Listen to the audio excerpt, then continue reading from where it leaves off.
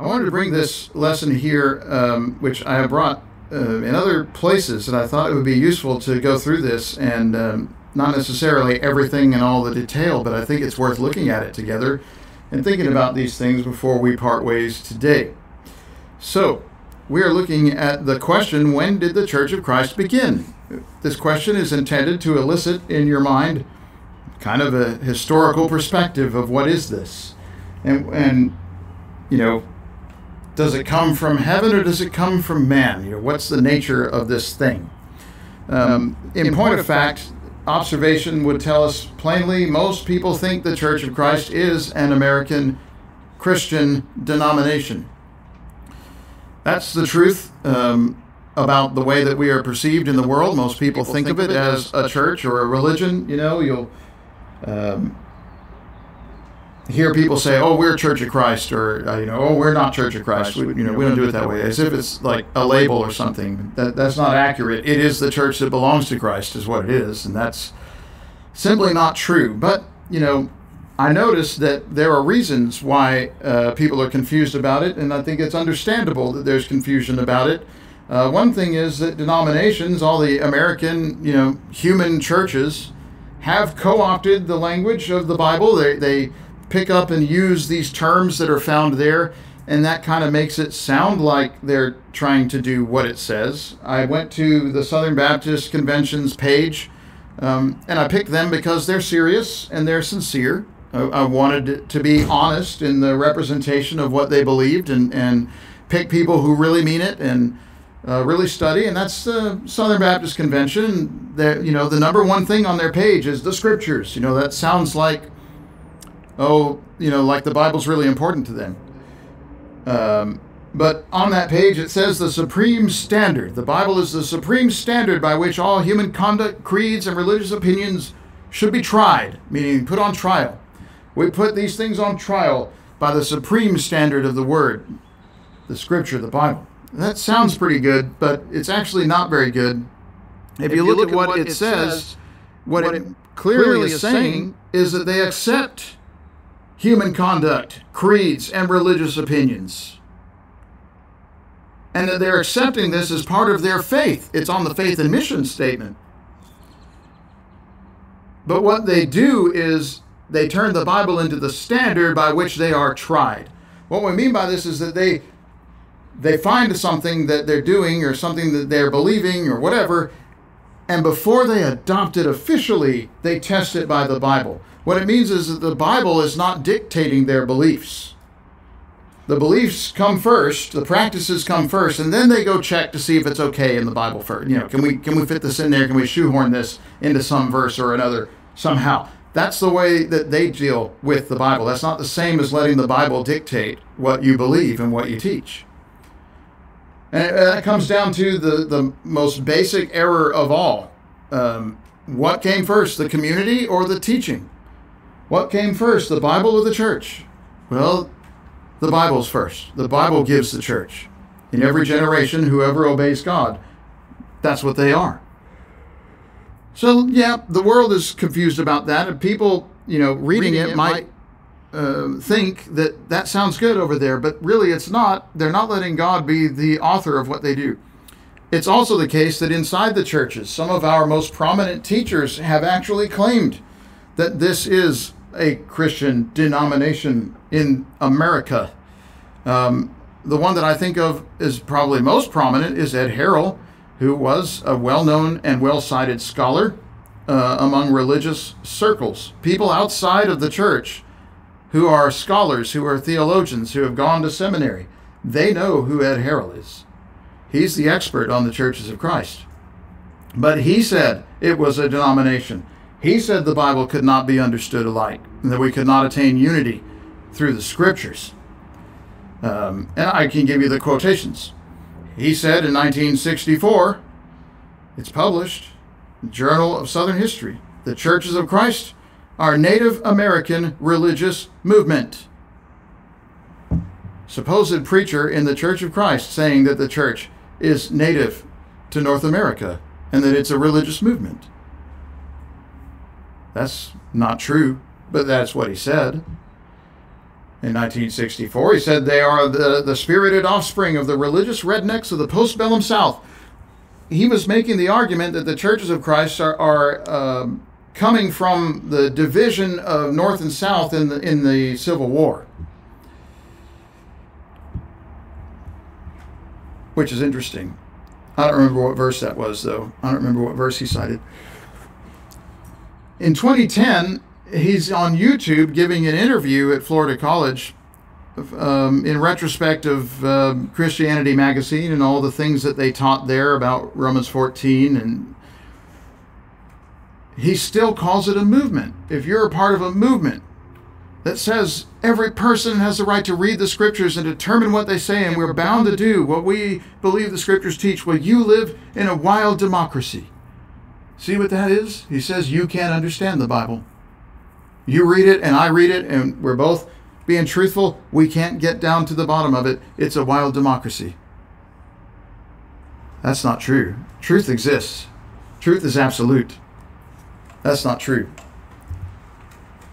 But then you look at the practices of the churches themselves, and even down here on the ground. I mean, that's some whatever, right? Fuddy-duddy, scholar guy, preacher going around doing talky talk. Yeah, okay.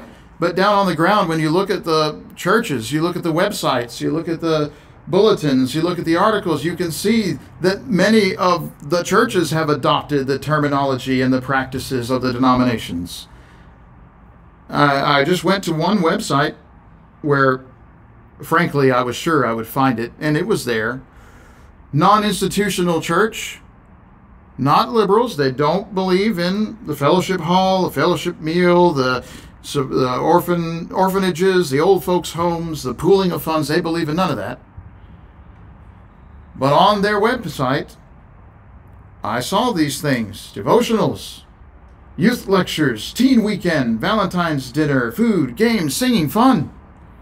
This is on their website. I saw the pictures of the young people engaged in the food, game, singing, fun, having the barbecue out at the park together. And what verse is that? I don't know.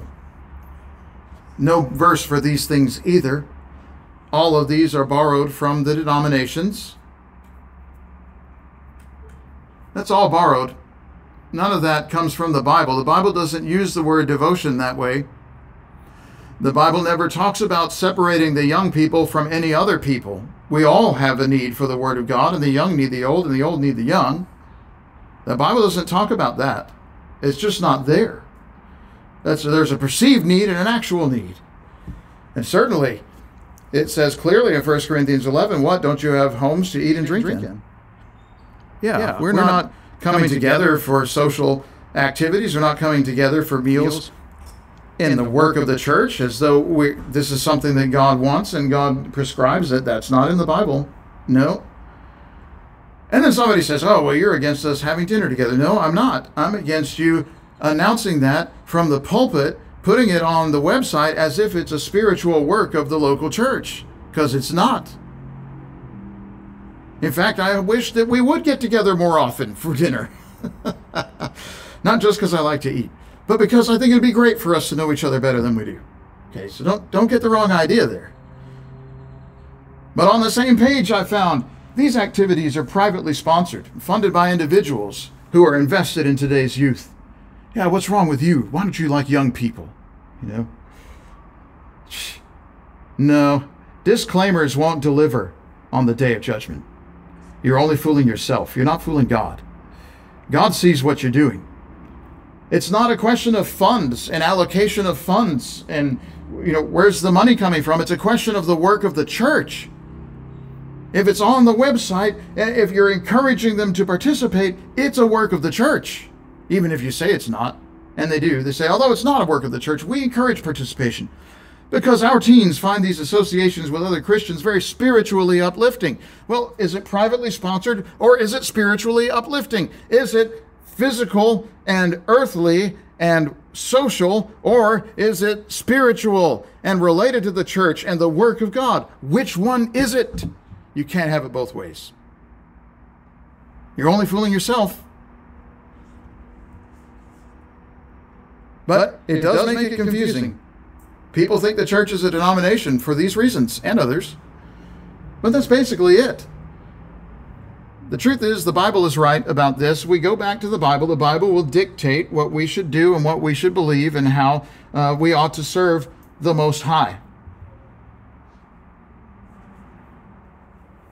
So if you're of a mind to look at this together with me, one of the first things that you find that is a clue about the beginning, the establishment of the kingdom, is what Jesus said to the crowds in Mark 9. Truly, I say to you, there are some standing here who will not taste death until they see the kingdom of God after it has come with power. This means there are people alive at the time that Jesus is preaching, somewhere around 30 AD, plus or minus. I don't want to get in an argument about years. Men invented calendars, which means they're prone to mistakes. Okay, but somewhere around 30, Jesus is teaching, and there's somebody standing there listening to him.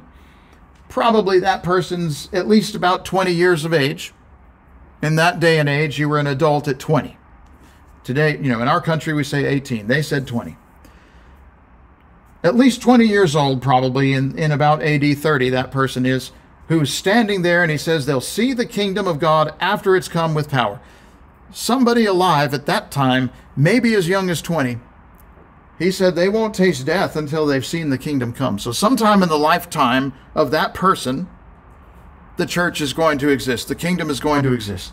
How long did they live? What was their average? Their average was in the 60s. So, you're looking at, let's put a top end of AD 100. Sometime before AD 100, this happened, right? The kingdom is coming with power. Luke 24 is the other place to go when you talk about the kingdom coming with power, because there the resurrected Lord gives instructions to the apostles at verse 49, saying, well, actually, that's right. In verse 46, thus it is written that the Christ should suffer and on the third day rise from the dead, and that repentance for forgiveness of sins should be proclaimed in his name to all nations, beginning from Jerusalem. You are witnesses of these things. Behold, I send the promise of my Father upon you. But stay in the city until you're clothed with power from on high. So the kingdom is coming with power. They're to stay in the city of Jerusalem, though they are the witnesses. They're to stay in Jerusalem until they're clothed with power from on high. So they're waiting for the kingdom to come. He said the kingdom's coming in the lifetime of people standing there. It's coming with power. The power is coming until which time they hang out at Jerusalem. They're going to stay in the city. When you fast forward in Luke, you get over to Acts, which Luke also wrote. And in Acts 1. And at verse 8, the resurrected Jesus, right before he ascends into heaven, tells them, you will be my witnesses in Jerusalem and in all Judea and in Samaria and to the end of the earth. You'll receive power when the Holy Spirit has come upon you. The kingdom comes with power. You stay in the city till you have received power. Acts 1:8. You will receive power when the Holy Spirit has come upon you. Okay, so we're waiting for them in the city to receive power, and that happens when the Holy Spirit comes upon them. The power is also the sign of the coming of the kingdom, and this also happens in the lifetime of people who are listening to Jesus teach at Mark 9:1. You with me so far? So far, so good. Right. So you scroll on down or turn the page, whatever you're doing today.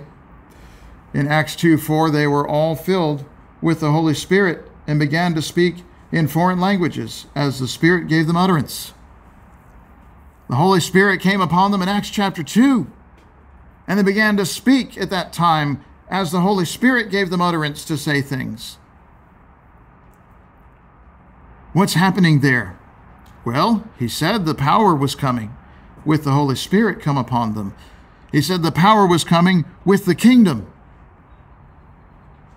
You may remember in Matthew 16, when Jesus was asking the disciples, testing them, who do people say that I am? And you get various answers to that, but then he turns it on them. Remember? And you, who do you say that I am? In verse 15. And Peter gives the good answer, you are the Christ, the Son of God. But did you remember that at verse 19, the Lord said, I'll give you the keys of the kingdom of heaven. I give you, Peter, the keys of the kingdom of heaven. Now, I realize that the religious world makes too much out of Peter, and they think he's the first pope and whatever. There's no verse for that. But this is still there. He said to Peter as an individual, you're getting the key. Why did he say that? Because when they were in the city, when the Holy Spirit came upon them, when they were clothed with power from on high, and Jesus had given Peter the keys. What's the key for? It's for opening the door, opening the gate. When they were gathered like this, then you read in Acts 2:14 that Peter, taking his stand with the 11, lifted his voice and began to address the crowd. There you go. That's the key. He's opening the door to the kingdom right there. It's Acts 2:14.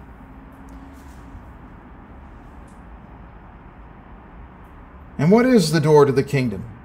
Well, it's rather specific, actually.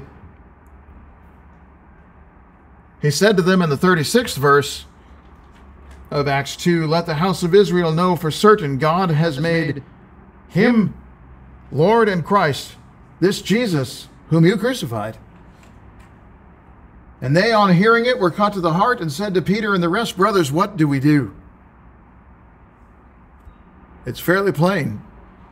Peter's reply is captured at Acts 2:38.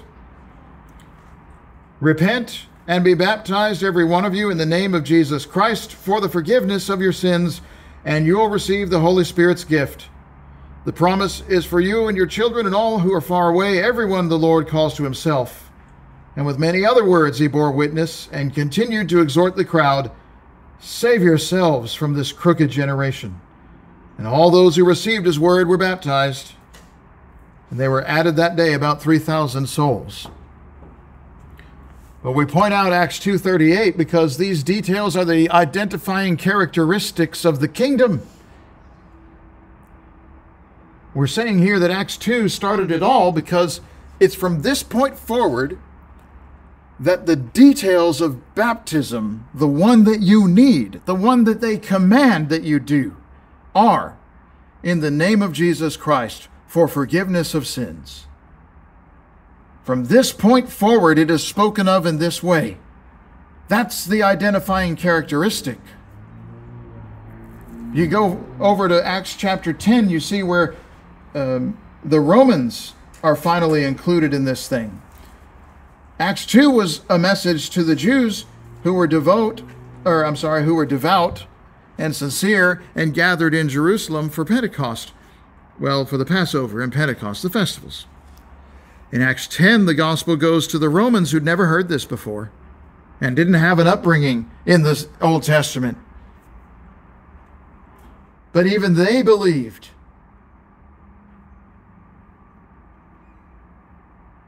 And in Acts 10, verse 47, Peter declared, can anyone withhold water for baptizing these who have received the Holy Spirit just as we have?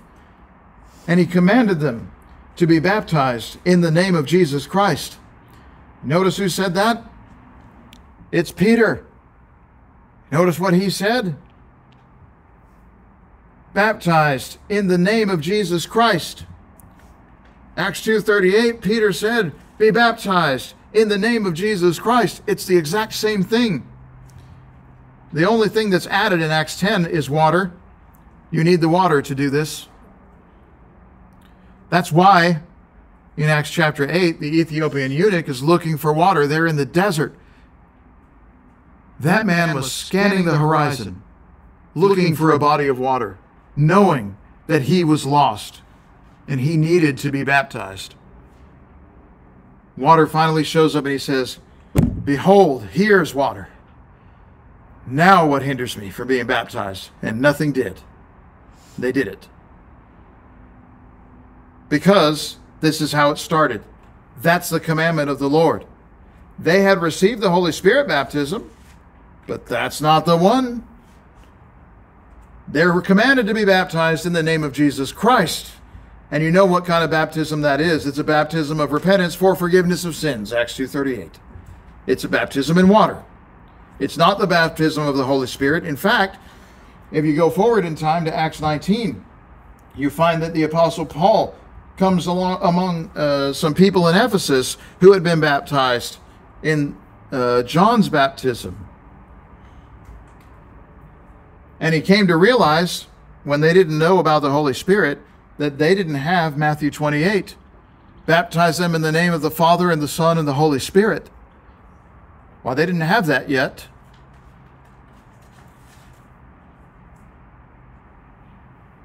And he said to them in verse 4, John baptized with the baptism of repentance, telling the people to believe in the one who is to come after him, that is Jesus. And they, on hearing it, were baptized in the name of the Lord Jesus. Exact same thing that you read in Acts 10 and in Acts 2. And again, there's a baptism of the Holy Spirit that happens there in Acts 19, just like it had happened in Acts 10, and just like it had happened in Acts 2. But in Ephesians, when Paul sends a letter to these same people afterward, he writes to them in the 4th chapter in the 5th verse that we have one Lord, one faith, and one baptism.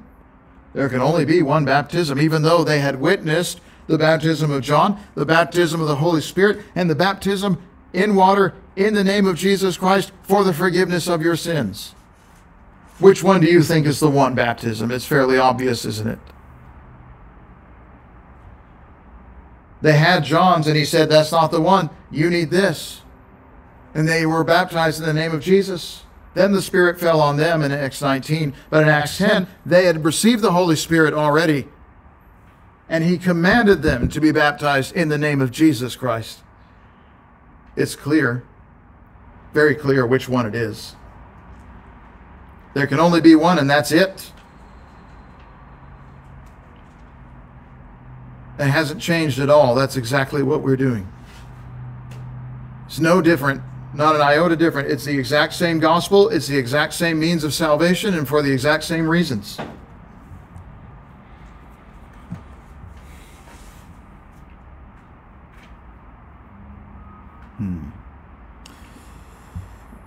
Let's talk about secular history for a minute. Yeah.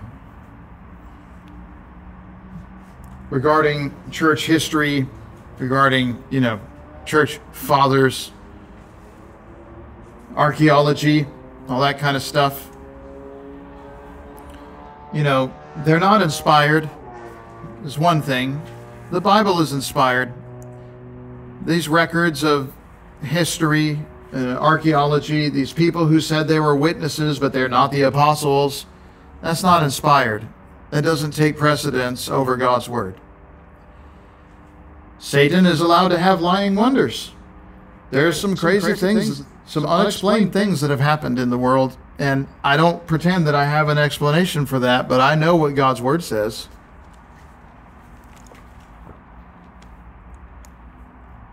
When it comes to secular history, friend, if you've never done it or are new to this idea, archaeology especially, but archaeology, history, whatever, these studies are based on what is left behind after people are gone.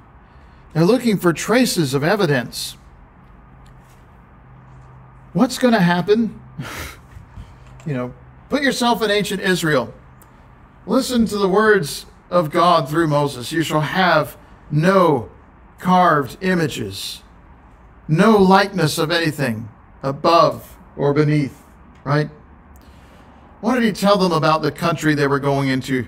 You're going to inherit houses you did not build, fields you did not plant, cisterns you did not dig. If you are really faithful to God, if you're a real child of God, what do you have? You have Palestinian architecture, and you have zero traces of religion. There's no idols. There's no crosses. There's no beads. There's no trace. What are they going to see when they dig up the ground there? Oh, well, these people were Palestinians. We don't think the Israelites existed. You fool. That's what it said you were going to find. You will find nothing. They would leave no trace, because my kingdom is not of this world, John 18:36. If it were, my servants would have been fighting. See, that's not what we're about. That's not what we're here for. It's not of this world. We leave no traces. What are they going to find of churches of Christ? Not going to be crosses. It's not going to be gold. It's not going to be idols. Nothing. There won't be a trace. They might say, man, there's a lot of Bibles in this house, but not going to happen to anybody, I guess. You understand? That's just not the way the truth is established. And those things can lie, and those things can be misunderstood. It's not reliable. You know what our history is? Our history is the Bible. In Acts chapter 8, when there was a persecution that arose, and the Christians were being thrown into jail and tortured to death, they were scattered from Jerusalem, and they spread. There were thousands of Christians at that time. Thousands. 20,000 plus. Maybe 30, 35,000 of them. They were scattered from there. And Acts 8:4 tells you that those who were scattered went about preaching the word. That's the scattering that 1 Peter starts with. He talks about the 12 tribes. And it's the scattering that James 1 talks about, the scattered tribes, or the tribes of the dispersion. Those are the first letters of the New Testament. But Acts 8:4 said, they who were scattered went about preaching the word. What identifies them? Where they came from? No. The building that they were in? No, they didn't even have a building. They met in the portico of Solomon. What's that? It's outdoors. Was it free? Well, probably not. I can think of no place that lets you gather tens of thousands of people at no charge. It was probably not free. No. But they met outdoors. They left no trace. What characterizes them is the word of God that they had and that they preached. And when Paul is dying in Acts 20, well, he's about to die. He knows that he's going to his death.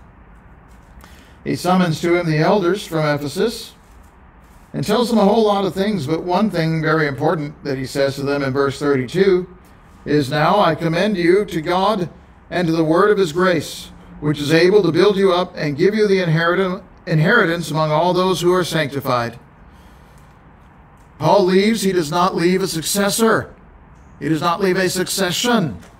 You notice that Peter did the same thing in 2 Peter. He said, I've written these things that you may call them to mind at any time after my departure. He does not name a successor or a succession. He points them back to the Word of God.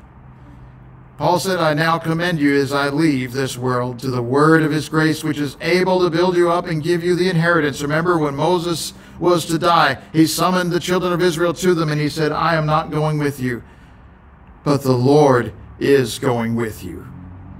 He will never leave you. He will never forsake you.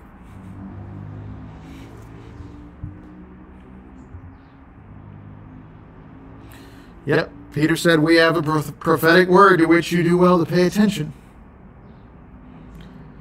You want a history? That's a history right there. You want a people? That's a people. Something that's worth living for, something that's worth dying for. That's it. In the Revelation, he said, 22, verses 18 and 19, if anyone adds to the words of this book of prophecy, God adds to him the plagues that are in it. And if anyone takes away from the words of this prophecy, God takes away his share of heaven that's in it. Now, somebody says, well, that's just about the Revelation. No, it's not. The Revelation quotes every other Bible in Scripture, or every other book in Scripture. So it covers the entire Bible. All of the Bible is covered by this. You don't add to it, you don't take from it. The Bible is our history. The Bible is right. And in Jude, the brother of the Lord writes to the church,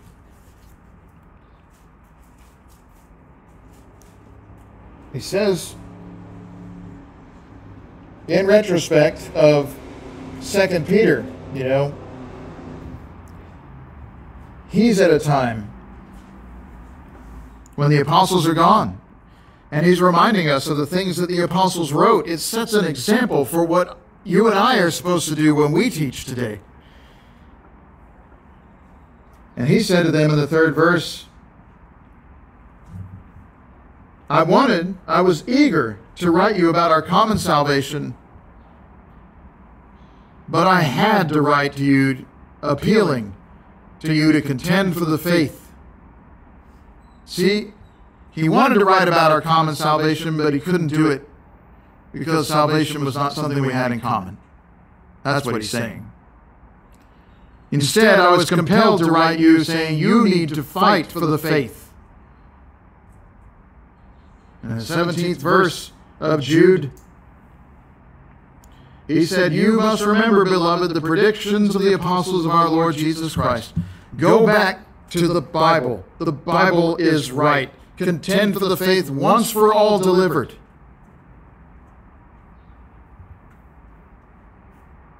And yes, 3rd letter of John, in the 12th verse, the apostle relates this to us. The Bible is our history. The Bible is our book. That's our people.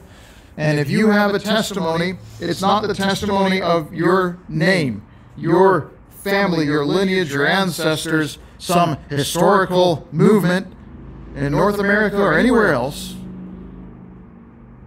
Your testimony is the truth that you obey, the truth that you believe, the truth that you confess.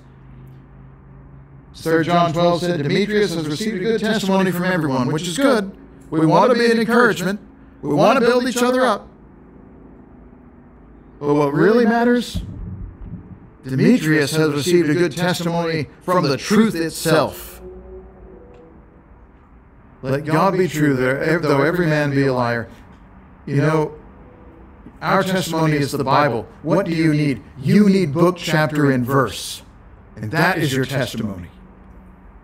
What are you doing? Why are you doing that? Here's what it says in Scripture. This is what they did. This is what that accomplishes. See, that's your testimony. That's who you are. Or is it who you are? I hope that it is. Are we speaking today and you're not a Christian, you're not a child of God? It's time to become a child of God. It's time to obey the gospel of Jesus. There's no reason to wait any longer. There's no reason to put that off.